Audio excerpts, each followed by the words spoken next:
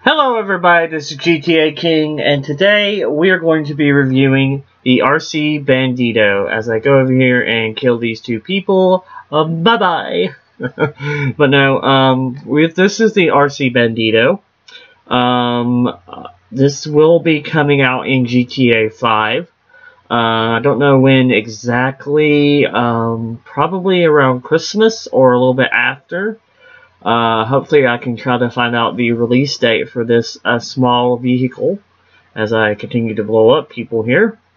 But no, hopefully I get to can find out the release date, put it up on my channel, let everybody know. But other than that,